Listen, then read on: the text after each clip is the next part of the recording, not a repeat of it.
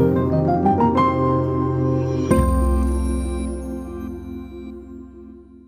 everyone, this is Chrissy, and you're watching the Corvette channel.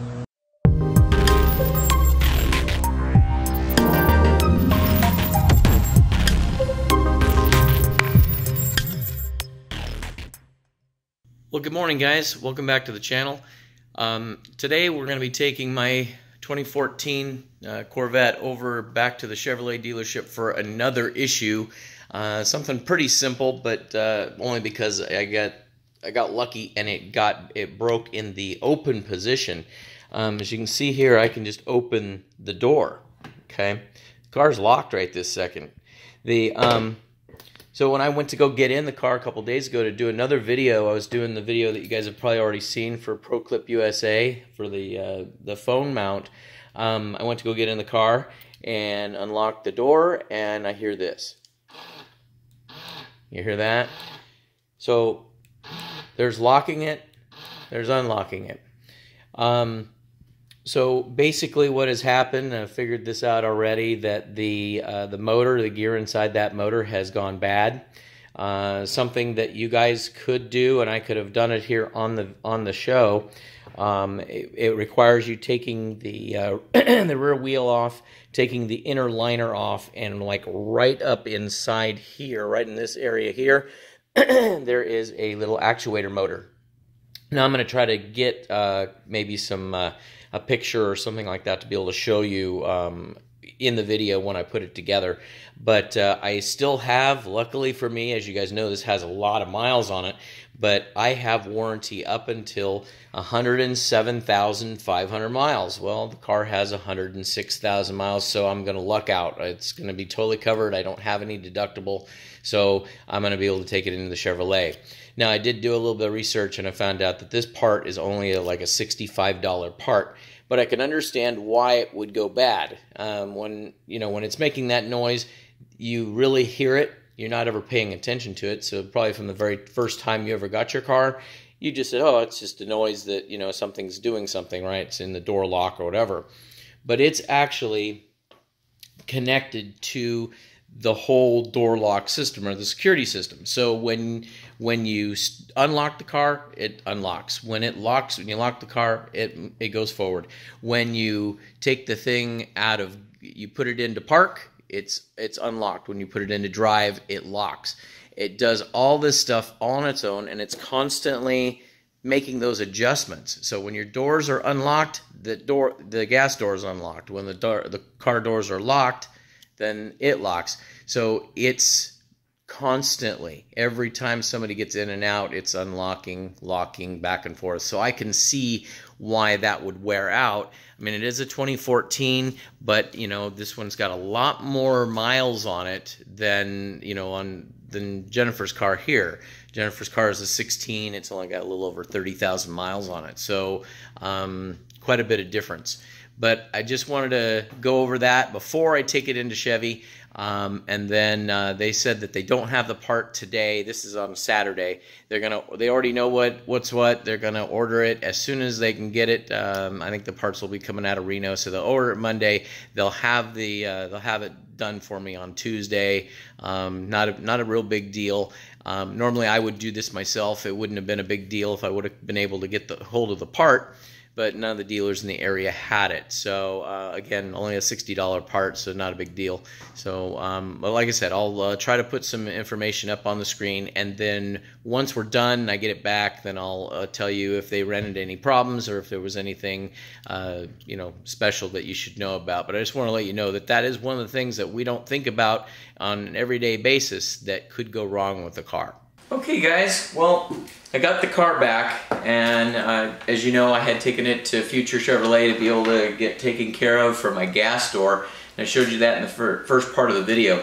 Yeah, we took it in. Yes, of course, they confirmed that I was right, that the gas door motor, the lock door motor, was actually bad. It had stripped a gear internally, exactly what I had said, but I was able to take advantage of what little bit of warranty I still had. It was still under 1,000 miles under warranty, so I went ahead and let them take care of it rather than do it on the show.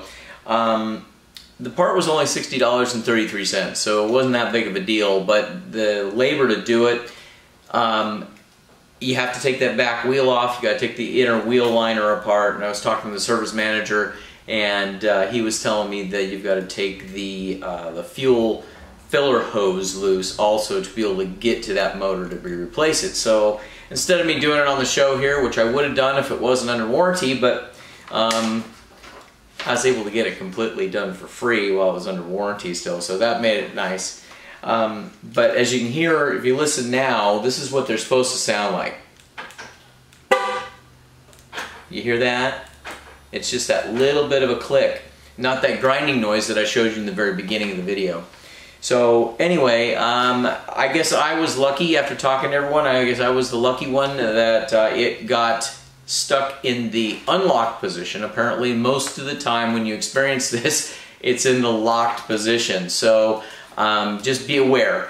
The only way that I've seen heard a bunch of different things on the internet, in the forums, some people were saying they just yanked the gas door completely off, and there's, from what I've been told, there is a way of being able to slide something very, very thin piece of plastic or something of that nature down inside that latch to be able to get the door open in the event that you're at a gas station and you can't get the door open. So anyway, that's about it. I'm going to go ahead and see if I can try to find a schematic or a picture of what we're talking about so you guys can see that. But you can see here I've got the bill that they submitted to the insurance company, and they quoted $60.33 for the part and $279 in labor for a total of $339.33.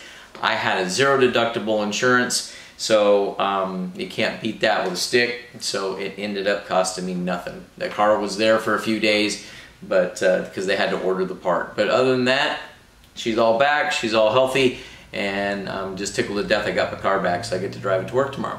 So anyway, guys, thank you for watching. I know this was a real short video, but every time I come up with some sort of something that's going to happen to one of the cars, I'll try to let you know about it, what it's going to cost to fix it, or if you can take it to the dealer, what you can expect a dealer to charge you, okay?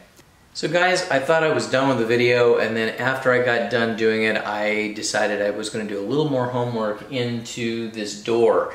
I didn't like me not giving you as much information as I thought I should have on how to fix it or how to go about dealing with this other than just sending it into the shop.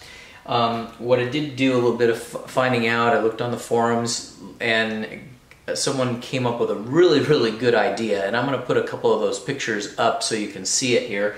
But when you go to open the door here, I'm going to zoom in here in a second, but there's this little latch that's right here, and this is where basically it's a round circle in the door, and there's the locking pin that's attached to the motor down inside, goes in and it locks. So what they did is they came up with just a oversized plug, and I'm going to show you that on the screen there, a picture of it, that just goes into this hole. And by doing that, the locking pin, even if it does get activated, it's going to go ahead and it's going to hit the back side of this pin, and it's not going to lock. So then that way it can go in and out, and you won't have this door locking on you. The other thing that you can do is that you can go up inside in the wheel well, and you can just simply unplug it and then plug this hole up, so then that way it just doesn't go into the hole. That would be the cheapest way of going about fixing it. And like I said, I'll show you that in a picture, because I did find a picture with that little plug-in in there. So just to give you an idea, I'm not the type of person that likes to band-aid things like that, but in a pinch, if you didn't have the motor, a new motor to replace it with, you just, whatever it may be, that you just need to do that as an emergency type situation, you would have that to work from. So I just wanted to add that to the end of the video here, so you guys will have something to think about in the event that you didn't want this to happen, or you just don't ever want to deal with it. There's a way of being able to stop it permanently. So anyway, I'm going to go ahead and put those things on the screen, and hopefully that helps. So guys, thank you for watching. If you guys haven't already subscribed, please hit that subscribe button, hit that bell so you'll be alerted of our next uploads. And you guys, thank you again for watching. You have a great night.